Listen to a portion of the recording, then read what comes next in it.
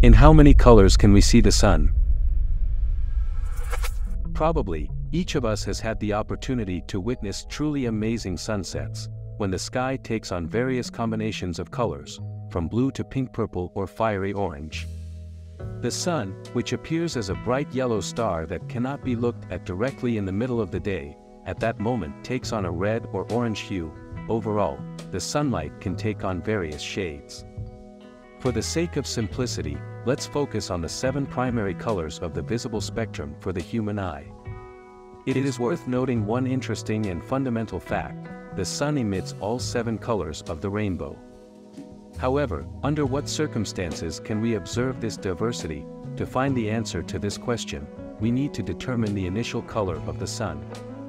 It is quite strange to see the sun in various colors and shades throughout the day, yet not know its original color. So let's find out the true color of the sun and learn whether one color is emitted more than the others. What color does the sun emit the most? If you pass sunlight through a prism, all 7 colors will pass through it, which might make it seem like they are all produced in equal amounts. To obtain accurate data, spectroscopy is necessary, which is just a fancy term for a precise and detailed examination of the spectrum itself. So, which color do you think the sun emits the most? Do you think it's red? That's not quite right. Orange, perhaps? No again. Then it must be yellow, you say. And once again, you'd be mistaken. In reality, the color that the sun emits the most is green. How is this possible? And if it's true, why have we never seen a green sun? Why is the green sun not actually green? There are numerous reasons why we cannot see the sun's green emission from Earth. The primary reason is that our atmosphere scatters shorter wavelength light. To put it simply, the atmosphere filters out light from the blue part of the spectrum, which gets directed towards the shorter wavelengths. And when it comes to the green color, it's important to know that it's an intermediate color between blue and yellow. Since the atmosphere takes away the blue color, what remains is light predominantly rich in yellow color. That's why the sky appears blue and the sun appears yellow. Despite the fact that the sun emits green light primarily, all the other colors of the rainbow are also present in its emission. Their combination gives us white light. This means that we will never be able to see the sun in green color with our naked eyes, unless we wear green-tinted glasses. So the initial color of the sun is white, even though it emits the most green light. Can we see a white sun from Earth? If you look at the sun at its peak during the day, which is something you shouldn't do, it will appear more white than yellow. This can be explained by the fact that the light passes through a thin layer of the atmosphere and scatters less, thus showing its original color. Due to the same scattering phenomenon, it's very difficult to perceive it as white at other times of the day.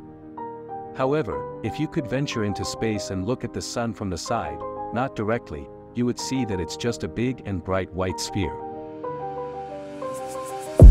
And what about the orange and red colors?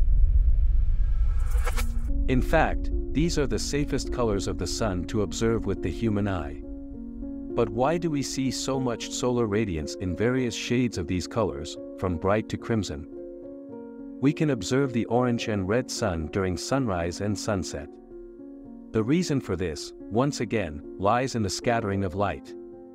Colors with shorter wavelengths, which include the blue side of the spectrum, scatter away, leaving only the red part of the spectrum. That's why we see so many different shades of red, orange, and yellow during dawn and sunset. Purple, indigo, or blue sun. We already know that our sun emits all colors, including violet, indigo, and blue. Additionally, on the night sky, you can often see bright blue stars. So, if our sun emits these colors, why have we never seen a blue sun in the sky? As mentioned earlier, our atmosphere absorbs colors with shorter wavelengths, including violet, indigo, and blue. However, besides scattering, these colors are higher in the energy spectrum due to their shorter wavelengths. Because our eyes are very sensitive to blue light, our eyes essentially cancel out the violet color and lump indigo into blue. If the sun emitted more blue light, like the blue stars in the night sky, our eyes might have evolved to perceive these colors. However, our sun doesn't emit enough blue light, and as it ages, its color will continue shifting towards the red end of the spectrum as its temperature decreases. In conclusion, we will never see our sun in such cool colors.